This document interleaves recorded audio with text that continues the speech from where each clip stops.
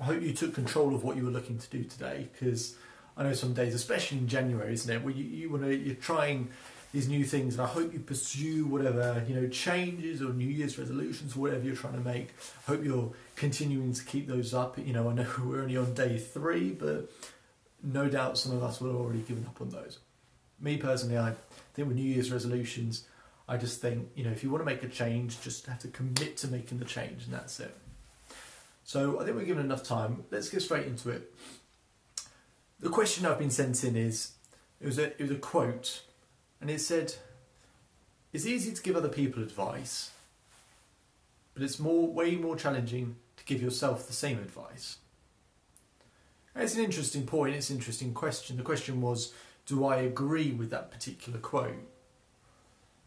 And the answer is, to a certain extent, yeah, I think so. I think when you give other people advice, you can see what the picture looks like. You can see them and the environment that they're in, and you can see the context of the situation, if they're making the right decision. But you're judging that against your own values, against what you decide for yourself, which is another point in itself.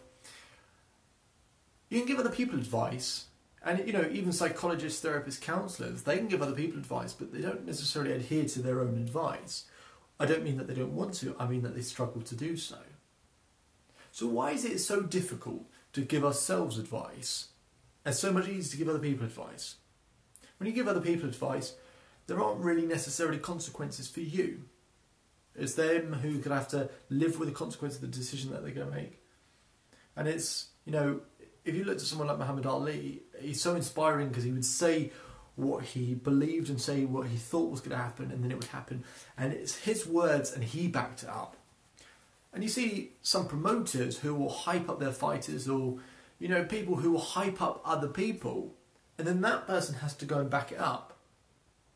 There are no consequences. It's easy to hype someone else up. It's easy to criticise someone else as well, because you don't feel the effects and the strains, etc. So why is it so difficult to give advice to ourselves? The main reason is that when we're in the picture, or when we're in the frame, should I say, it's very difficult to see the picture. When you're in the frame, you're looking at the rest of the world, and it's through your vantage point and your values, and you think what you know is right. I'm not going to get you to question whether you think what you know is right, but the question is, can you step outside of yourself? Can you be reflective? Can you hold the mirror up to yourself and really look at yourself and say, is what I'm doing the right thing? Is this really benefiting me? Is this really benefiting others? Is this the advice I would give is this the advice I would give to other people? The decision that I'm making now? Would I tell other people to do the same? Whether it's your relationships or your career or whatever it is, would you make the same decision as you're making for yourself? The other day I put a quote up on Instagram which said, if you talked to your friends the way you talk to yourself sometimes, how many friends would you have? And lots of people were writing back saying, crap, yeah, I need to be a little bit kinder to myself. And it's that inner dialogue, and it's that voice that changes how we think and feel. And by the same token, the advice that we give ourselves, if it's not how you'd give it to your friends, if it's not how you give it to others, if it's not how you would contribute to the rest of the world, then don't do it for yourself. So I really urge you, or stress, that you give yourself a bit of time, a bit of breathing room, a bit of space. Whether it's through meditation or whatever, just close your eyes and think. And think about how you are acting and behaving in a particular situation. If it's a situation that's causing you a bit of turmoil, you're unsure and uncertain, consider it, have a think about it and think, is this right? Am I making the right decisions right now? And is this how I would tell someone else? Or is this what I would tell someone else to do in this particular situation? There's probably a part of your life where your behaviour or your decisions or your state isn't where you want it to be. And this is the area where I really need you to consider and to think about, have I given myself enough time and enough thought to consider whether I'm coming at this from the right vantage point? It's important to do so, because you can easily get caught going down one track, one train of thought, one process, whatever, whether it's something you're trying to pursue or trying to start or trying to create, and you're so convinced or you're just so resilient that you're going to go this way. But if subconsciously you know it's not the advice you give to everyone else, subconsciously you'll be stopped by yourself, by your own mind. If subconsciously you know it's not the right thing, then the track you're pursuing will never work, because subconsciously your brain will find ways to actually stop you from doing it, because your brain's trying to find what you think is right, and what you think is right subconsciously is not going down this path. I don't know if you've ever thought about it that way. There's your conscious mind and your subconscious mind. So I need you to think, am I going down the right path, the right track, the right route? And is it what I'd advise other people to do? There's a quote from, I forget the name of the philosopher. There's a quote that says, "Do not go where the path may lead, but go where there's no path and lead a trail." Now, some of you might think that contradicts what I just said. It doesn't necessarily. What everyone says, or what history has told you to go the right way, it doesn't mean that it has to be the right way. Yes, success leaves clues, but your process might be the right way, even if it's not what you think everyone else would do.